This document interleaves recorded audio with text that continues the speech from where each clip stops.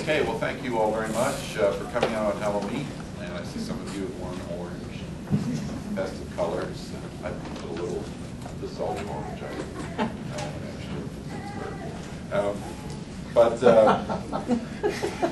Oh, that's right. That's right. We had a great session with the community the other night. We had a tremendous turnout. I think we were the largest turnout of the entire challenge Maggie's but we had a really good response, and I wanted to go over just very briefly some of the highlights of that conversation that we had with the community. First, there's obviously great pride in Madisonville among the people who live there. Some of the discussion centered around the fact that it's a very diverse community.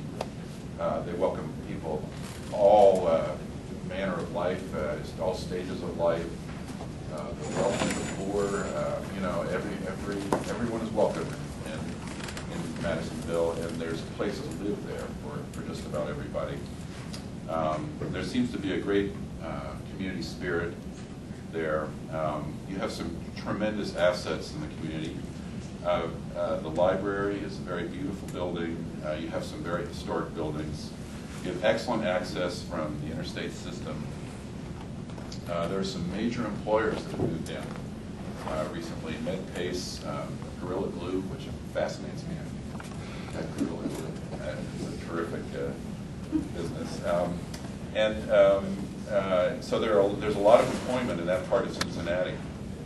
You also have are very close to some very wealthy neighborhoods with very high demographics, which is an asset because a lot of the people who live in those communities drive through Madisonville on their way to wherever they're going.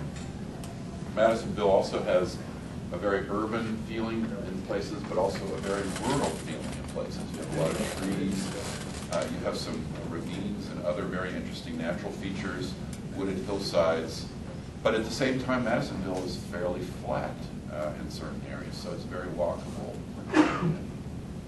You have great history there. We've been introduced to a little bit of the history, such as the famous train wreck on Wetzel Avenue back in 1910 that took out the corner of one of the buildings here. There's some fascinating episodes in your history, and people have been telling us a little bit about that during the week.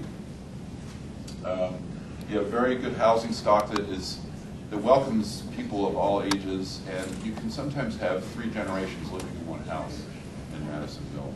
You see that actually more and more now. What are some of the weaknesses and problems with Madisonville now? Well, you really are in need of a downtown. A lot of the buildings have been demolished. There are some historic buildings remaining, some of the old architecture, but a lot has been demolished. There's a lack of retail, lack of restaurants. There's high-speed traffic on Madison. So it's difficult for pedestrians to cross Madison, particularly at Stewart, Anderson Place. It's a little wider as a street than in some other communities. It's about, I think, 48 feet from curb to curb.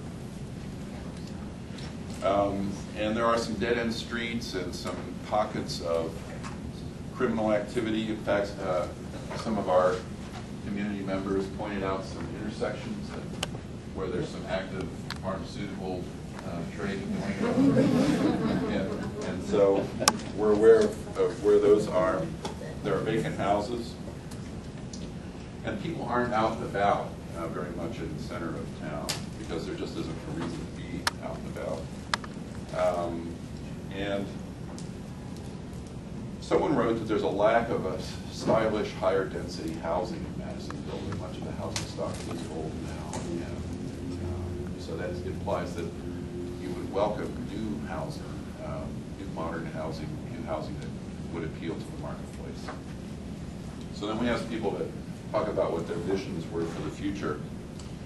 You want to be able to go out on a date on a Friday or Saturday night in Madisonville. So you want to be able to walk out of your house, go to a restaurant, have a nice meal, sit down, and then maybe afterwards go to maybe a bar, might have some live music, or go to a movie theater or something. So you want that whole experience that should be in your town center. So what does that mean? That means you need some sit-down restaurants, maybe a coffee shop. Folks suggested antique stores for shopping, and maybe a clothing store, a pub or two. Also an interest in a family events center of some sort. But all of these could be grouped around a public square, some sort of community gathering place that you don't have now, but that you're longing for, where you could have outdoor community events around the year. That might include a farmer's market, it might include a small outdoor concert, an outdoor movie, any number of community-related activities, maybe a little art festival of some sort.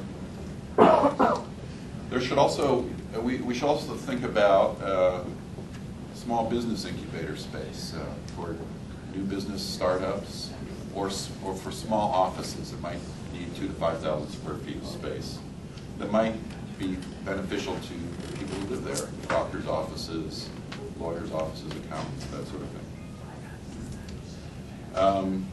Pleasant streetscapes, pleasant walking experience in the community, and then some architecture that builds on the architectural heritage of Madisonville, which has a great collection of Italianate architecture.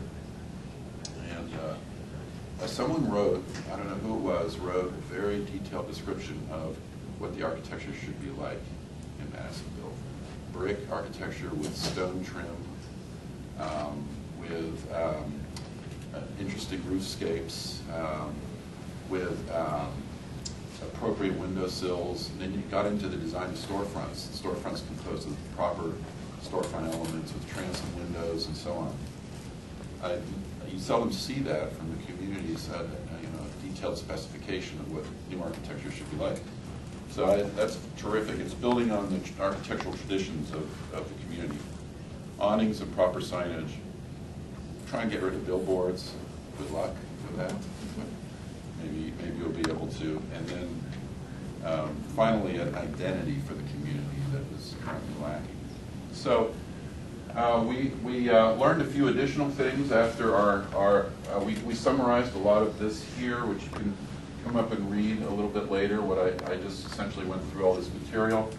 We learned a few things. We learned that there is a building, a closed building that might become a community arts center here at Sierra and Wetzel. That's an initiative underway. There's a gentleman who would like to open a coffee and wine shop down here. We also learned a little bit about the history of Wetzel itself. And there was also, there's been a lot of planning in the community done today. Although we're concentrating on your downtown district, Madisonville has been planning for many years, and you have strategies all throughout your community for redevelopment initiatives, for new infrastructure like trails and passageways and so on that we simply have not had time to get into. Our mandate is to really look at your downtown area in this particular study. So I don't want to cut any of that short at all. It's all extremely important, and hopefully some of this information will inform the rest of your, will be added to the rest of your planning to complete the picture for Madisonville. Folks gave us some images and visions for the future of the community that were produced by others in the past. The idea of a public plaza, beautiful drawing here showing a new building with a porch that opens out onto a park space.